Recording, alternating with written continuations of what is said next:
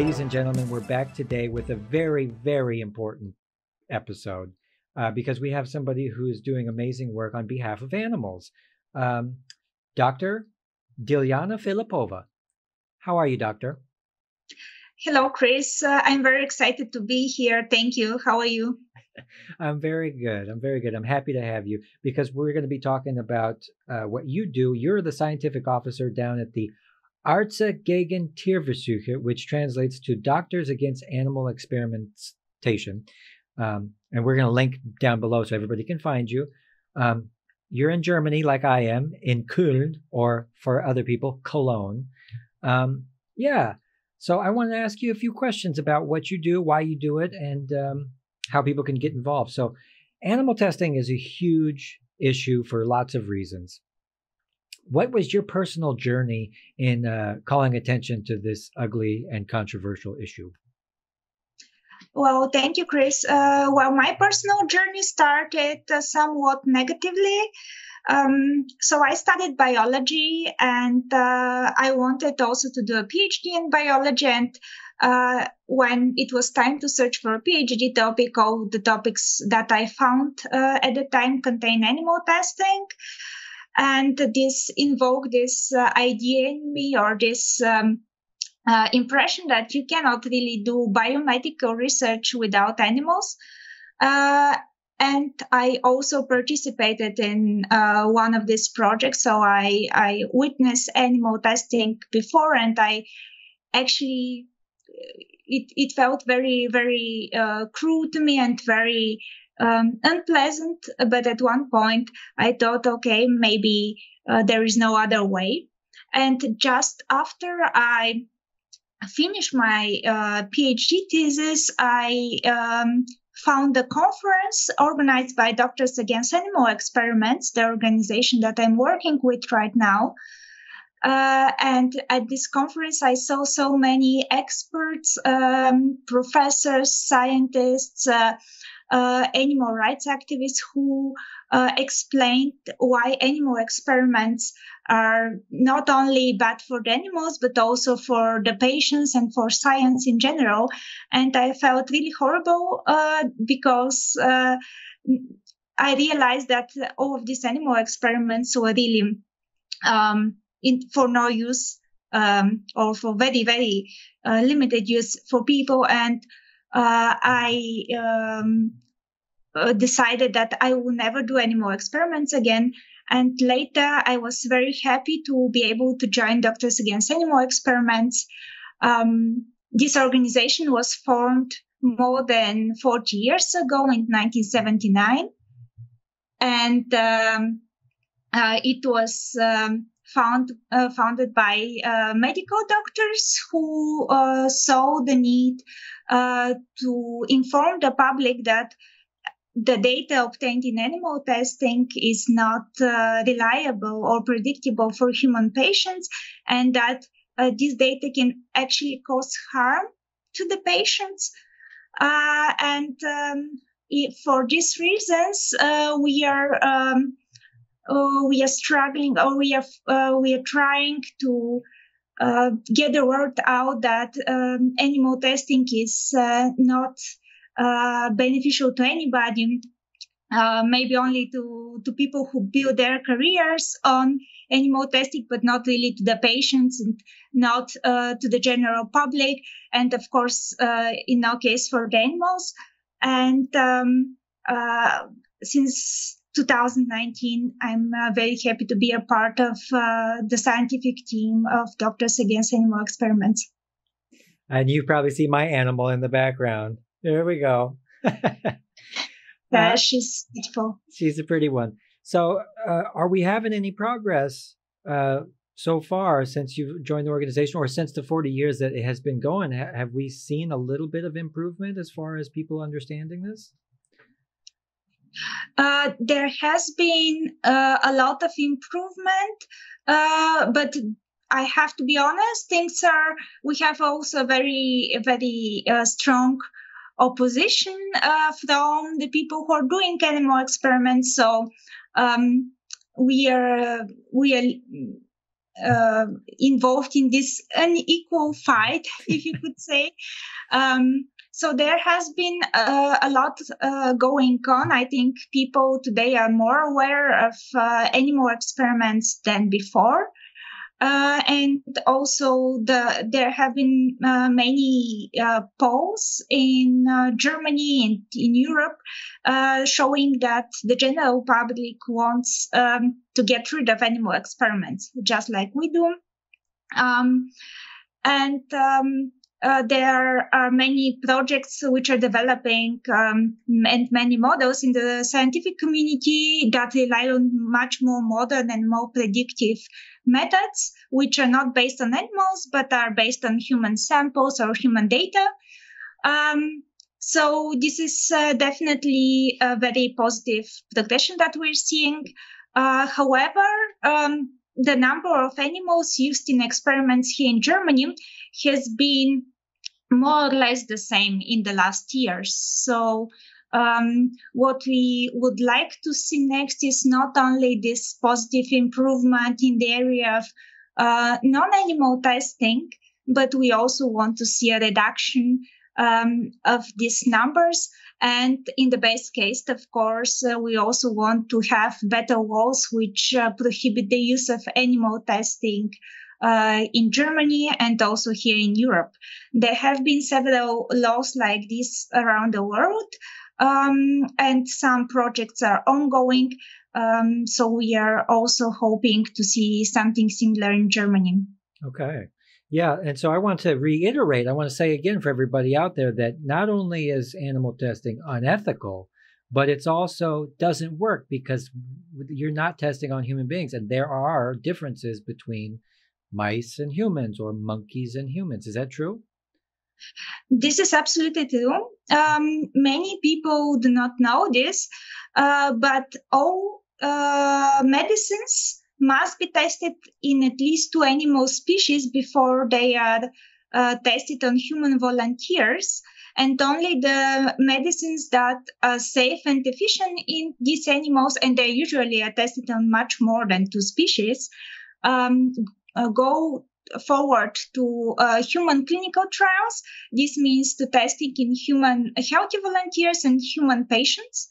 And from all of these medicines, which are safe and effective in animals, more than 90% do not go to the market after the human trials, either because in most cases they don't work or because they cause severe side effects, which shows that the animal data is in no way predictive of the situation in humans. And if we take, for example, the animal testing done for basic research, more than 99% of it is never then later used in a context of something applicable for human medicine or human patients. So there is a big waste there of animal lives, of resources. So this also leads to big expenses in the drug development system. So this big inefficiency of the data in animal tests leads to increased costs for the patients at the end, because few drugs at the end effective in people, and it also can bring real harm to human subjects. There are many cases in which drugs that were safe in animals, for example, and in multiple animals in much higher doses than later used in people, were very dangerous to people. They caused sometimes deadly side effects. And in many more cases, the side effects were not so dramatic that the story got in the news, but they were still undesirable side effects, and the drugs were still not approved for market use. So this is one very important feature that we want to highlight here, that animal tests really can put people's lives in danger.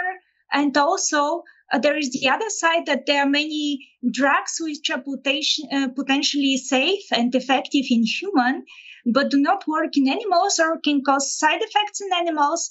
For example, aspirin, paracetamol, ibuprofen are all drugs which were tested many years ago, not in the way that drugs are tested systematically in animals today. And if they are tested in animals today, none of these drugs would come to the market, because for some animals, they cause side effects which are not seen in the human beings. So we do not know how many good drugs we are losing because of animal data. My goodness. So not only are we unethically testing on animals, it doesn't work, and we're actually even harming the production of medicine and stuff like this, and putting ourselves in danger and putting the animals in danger needlessly.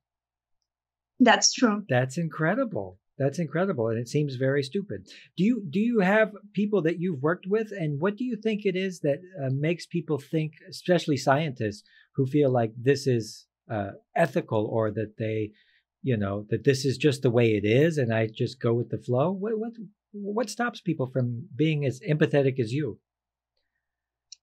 I think there are many people who are empathetic as me, but I think there is not a big awareness. So I think a lack of information and lack of awareness are very important, and also the way the system is built. So traditionally, biological sciences and biomedical sciences are somewhat conservative, and in many cases, especially for people who have been working with animals since many years, they might be reluctant to change their ways and the animals that they work with for other systems. And also one big problem is that in Germany, and I suspect in many other places, animal testing is gets much more money from the government than non-animal testing. So there are not official figures. There is complete lack of transparency in this regard. But in our estimations, more than 99% of government funds for biomedical research go toward projects with animal testing, and less than 1% go towards projects without animal testing, which is, of course, a big problem, because at the end, people do the research that they get the money for. Ooh. And that's always what I find with academics. Like, we like to praise doctors and scientists for doing their thing, but a lot of the research they do, they make sure that they're going to get published. So they make sure that they do whatever the status quo is. And so therefore we never have any real progress towards, doing things the right way. Yes, publishing is also a very big factor, especially in academia, because in many cases, especially in high impact journals, it is very hard to publish without having animal data. So many journals would even require to have animal data from people who use non-animal methods to do their experiments again in animals, although this is, of course, not the correct way to proceed. Actually, people should strive to go from the situation right now towards a more human-based and non-animal research, and not the other way around. Now, I have heard things about, in the future, perhaps we can use computers to simulate some of the testing. Is that true? Is that something that could be possible? Yes, this is possible already now. We have many different systems. So by we, I mean the scientific community. There are many different systems. There are computer models, very developed computer models with artificial intelligence, which can predict if a chemical or a drug is toxic or not, with much better reliability than animal experiments. This has been shown already some years ago. And there are also other models based on human samples and human cells. For example, you could take cells from a patient, for example, blood cells or skin cells, and use them to produce the so-called induced pluripotent stem cells, or a type of stem cells, which you can then use to develop small copies of different organs of the body. So these are just millimeter big structures which are three-dimensional and have many features that the real human organs have. And you can use these for testing many different things. You can test medicines, you can analyze basic biological processes. And one big advantage is that these so-called organoids, these mini organs, are also personalized. So if they do mini hearts or mini brains from one patient, they can test the situation or the diseases or the reactions in this patient. And if they do them from another patient, they can find the best drug for this other patient, which is in many diseases very, very important, because we know that we are all different and we react different to the same chemical, to the same drug. And there is also the possibility to go one step forward and do multiple organoids and combine them on a platform called Organ on a Chip. So you can have up to, I think in the moment, up to 15 or 16 different organoids on a chip. You can link them with a type of simulated circulation that allows them to exchange metabolites and different substances. And you can, for example, you can apply one drug for, let's say, for gut disease to a gut organoid, and then see what reactions are happening in the liver organoid. So you can also see these complex interactions. And in the moment, these systems are very much used in the pharmaceutical industry and in many labs also to analyze relevant biological processes in humans. And in the end, it will hopefully be cheaper than animal testing as well. Yes, it is already cheaper. I mean, because the animal testing requires a lot of time, a lot of space, specialized personnel to take care of the animals. It requires, of course, the animals and special machines, and it requires a lot of test substances. Whereas in these systems, you can, for example, if it is a computer-based system, of course, you can cut many costs for the lab.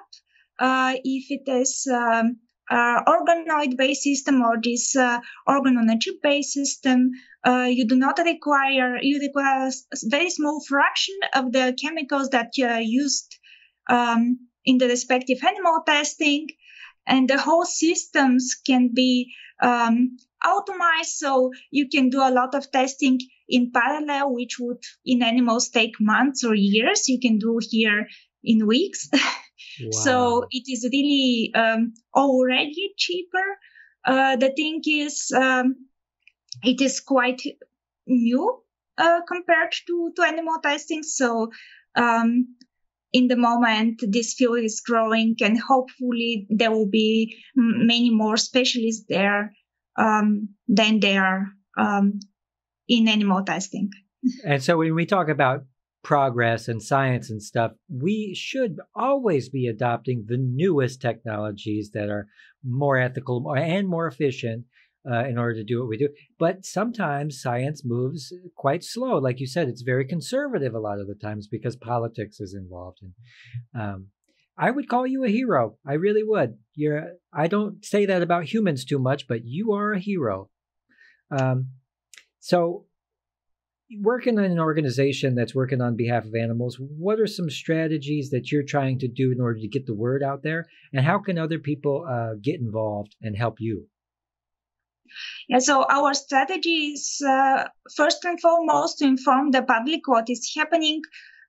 So we have several campaigns which are basically trying to get people's attention on what animal testing is there in their cities here in Germany, or what animal testing is performed in Germany, and how unreliable the data is, how expensive it is to perform animal experiments, and how cruel it is.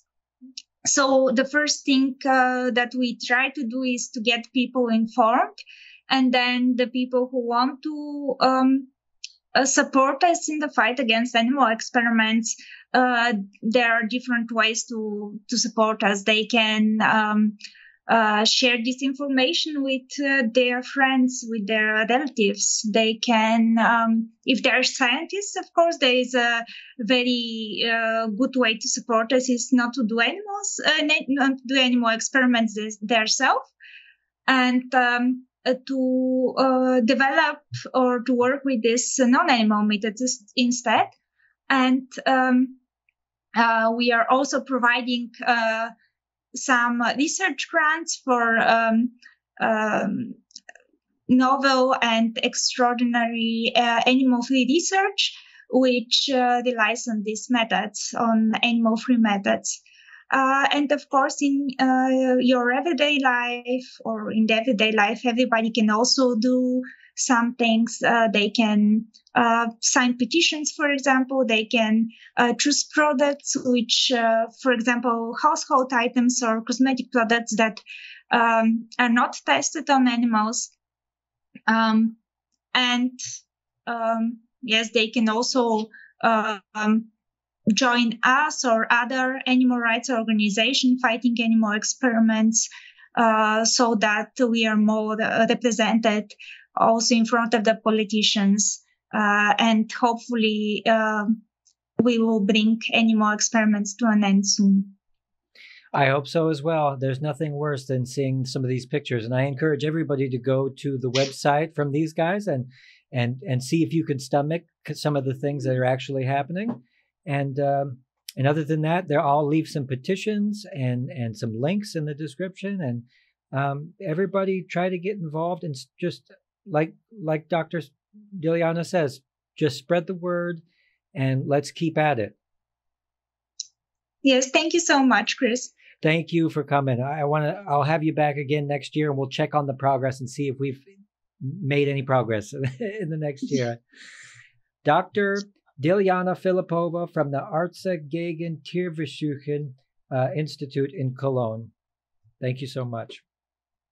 Thank you too. Bye.